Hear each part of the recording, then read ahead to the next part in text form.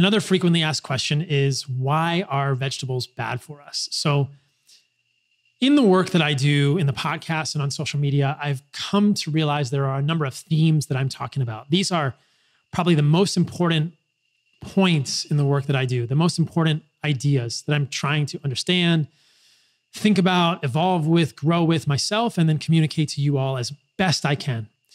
Seed oils are harmful. High fructose corn syrup is harmful. Artificial sweeteners are harmful. And probably the least important one of those four, but still the four things that I think are harmful for humans are vegetables.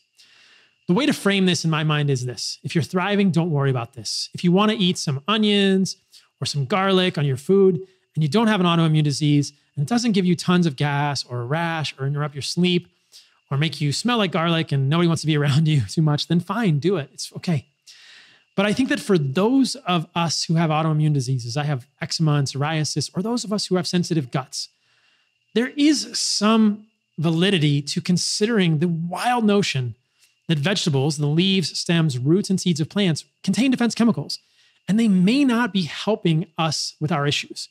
And I have seen so many times, hopefully we'll get a formal study on this soon, but I've seen so many times, which is a lot of anecdote, admittedly, but I think when you have tons of anecdote, it's hard to ignore, and you should start forming some hypotheses and moving on them or experimenting, either yourself or doing your own research. I've seen so many times of people's autoimmune diseases, gut diseases, inflammatory bowel diseases, irritable bowel syndrome, even psychiatric illnesses get better when they get rid of vegetables. So I think there's something here. Does everyone need to get rid of all vegetables? Probably not. But I don't believe that vegetables are foundationally, fundamentally healthy for humans. I named this podcast Fundamental Health many years ago. I was at a gym in Seattle. Shout out to Seattle Bouldering Project. And I was asking my friend, what should I name my podcast? Fundamental Health. And so I try to talk about things that I believe are fundamentally healthy in this podcast and things that I don't believe are fundamentally healthy. And I think historically, vegetables, the leaves, the stems, the roots and seeds of plants were survival food at best. Yeah, we ate them. Yeah, hunter-gatherers eat them a little bit today, but really only when they're starving. Go visit the Hadza. They do not eat 150 grams of fiber per day. They want honey and they want meat and they want berries. If they're absolutely starving, they might eat some pumpkin leaves. They do eat tubers from time to time, but the men are sort of not that excited about them. I went digging the tubers with the women. The men came along, but the men wanted nothing to do with these tubers. They didn't really care about the tubers. The men love honey. They love berries. They love eating meat from animals. This pattern we see over and over in hunter-gatherer tribes, which is our best approximation of where we've come from as humans.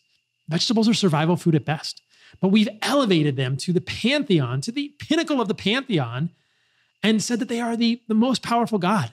And that's just bullshit in my opinion. Vegetables are survival food. They're not great for all humans. And I don't believe there are any key or important nutrients that you can't get in more bioavailable forms, in higher quantities, in meat and organs and fruit and honey and raw dairy in an animal-based diet. Sure, you want to get some fruit for some vitamin C, great.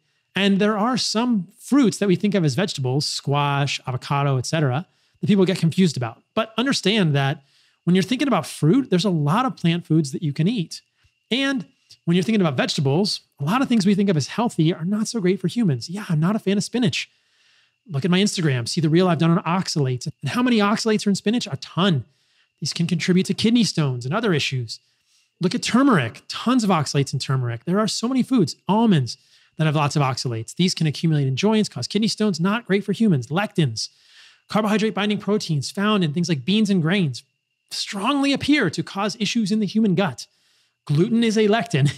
It is perhaps the canonical lectin that causes inflammation in the human gut, leading to regression of the small intestinal villi and the autoimmune disease known as celiac. And there is a growing awareness of the fact that some people who are not technically celiac also have pretty bad negative autoimmune reactions to gluten in wheat, in barley, in triticale, in glutinous grains. These are not healthy for humans. Even non-glutinous grains, I think, are not great for humans. We know that rice contains arsenic and heavy metals.